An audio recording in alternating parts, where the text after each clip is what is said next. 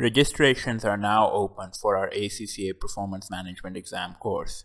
Get access to our comprehensive playlist of over 46 hours of content, including concept videos covering the entire syllabus, exam videos explaining how those concepts are tested in the exam, and question videos to help you with exam practice. Subscribe to one of our packages. The smallest package, for $10, you get access to the entire course for 7 days, or you can subscribe to one of our longer term packages.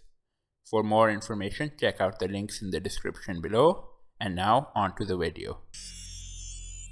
So materials cost variances, as we've seen, can be split up into two variances: materials price variance, which looks at the cost component, and materials usage variance, which looks at the quantity component. This is where we analyze if we use more materials or less materials than we should have, if we wasted too much, if we had to use excess material. All of that is analyzed through the materials usage variance. Okay, so the way the materials usage variance works is that you'll have your standard cost card and you'll expect to use a certain amount of materials for each unit produced. So maybe you're producing a bottle of water and you expect to use 300 grams based on the standard cost card of plastic to make that bottle.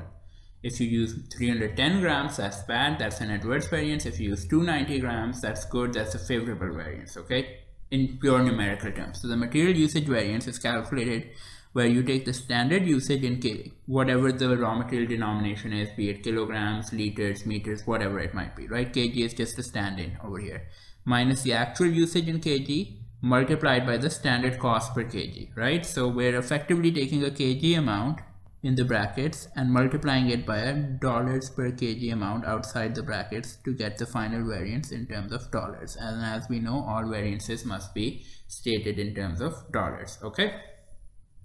So again, kg is just a placeholder. It could be liters, it could be meters, whatever. Now standard usage sometimes needs to be calculated because actual usage we'll be able to find based on how many kgs we bought and used in our process. Standard usage we might need to calculate based on how many units we actually produced into the standard kgs per unit, right? So we take our number of units, multiply the kgs over units to get the standard usage. And please remember, it's actual units produced, not the budgeted units produced. We're looking for the standard amount, which is actual into standard, right? If we combine the two formulas above, we end up with this: material usage variance is equal to the actual units produced into standard kgs per unit to give us standard usage minus the actual usage into the standard cost per kg. Let's try an example.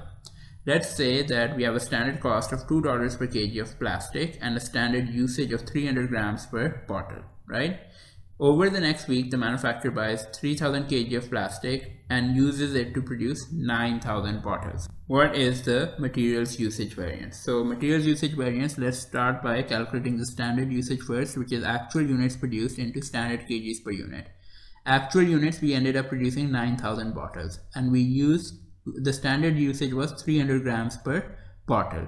So 9000 into 0.3 will give us the standard usage of 2700 minus the actual usage in kgs, which was 3000 kg in this case, right?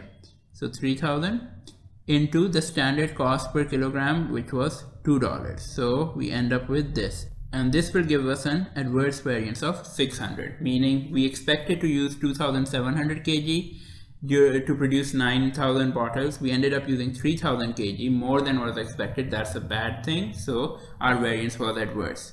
But again, as with all variances, we can't just say it's bad because the variance was adverse or that it's good because the variance was favorable. We need to analyze why it was adverse or favorable before we can give the final conclusion. So the table below highlights some of the reasons why a materials usage variance could be favorable or adverse. So in this case, it's adverse in our example. What could be a reason for that? That happens when the actual usage is more than what our standard usage dictates. So one could be that there's constantly changing designs of the product and the staff needs to learn to make a new design. Now think about it. Every time you need to make a new shape of a bottle, a new design, obviously there will be a learning process, and when you learn, you make mistakes. So there might be wastage, right? Likewise, it could be using lower quality materials, right? So if you use lower quality materials, sometimes you need to use more of them to produce the same amount of final product. So that could be a reason as well.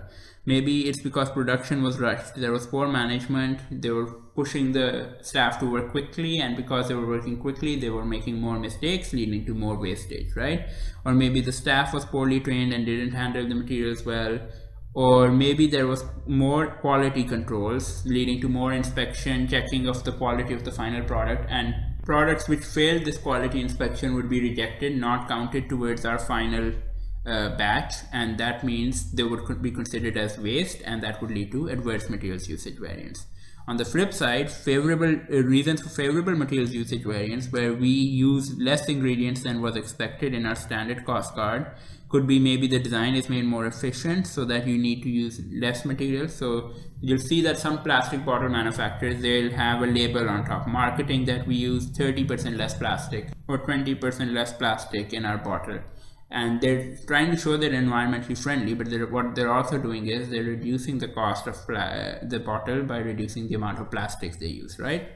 Or using higher quality materials might mean you need to use less to produce more products, right? Or it could be good management leading to less wastage, or the staff is very well trained and they don't waste the materials, right? All of these things. But as we've seen, some of these reasons for adverse variances aren't necessarily bad, and some of these reasons for favorable variances aren't necessarily good, right? So introduction of quality controls. Good quality controls means that the final product will have a higher quality because you'll be rejecting any defective finished goods. So even if that results in a bit more wastage, it's not necessarily a bad thing. So even if it causes an adverse materials usage variance, you can't say it's necessarily bad, right?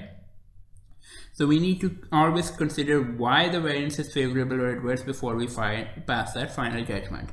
And one last thing to note about materials usage variance, that it can be split further into materials mix variance and materials yield variance. So basically materials variances, you have price and usage variance, and the usage variance can be further split into mix and yield variances, which we'll look at later on in separate videos.